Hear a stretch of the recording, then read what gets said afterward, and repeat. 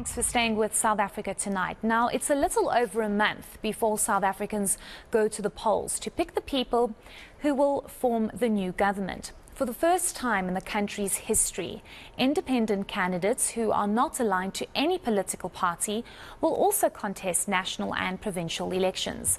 There are also 52 parties who will be on the ballot paper.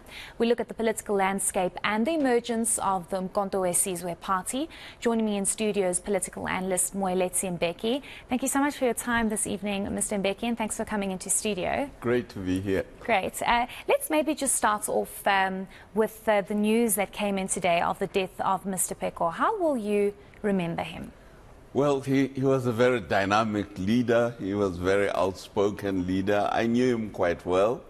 I know members of his family, so really my condolences go out to his family. And he will be missed in our political landscape. Let's speak about that. I mean, the PAC offered so much, but it never seemed to really get the support or achieve the popular support.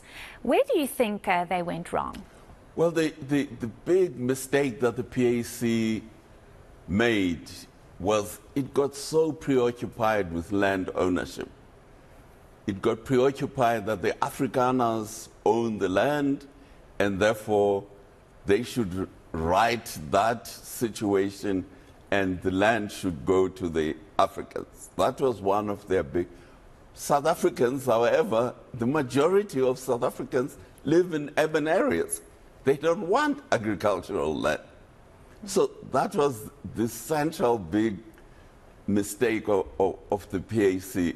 They think that the population, the black population, is aggrieved about their ancestors having lost land to the Afrikaners,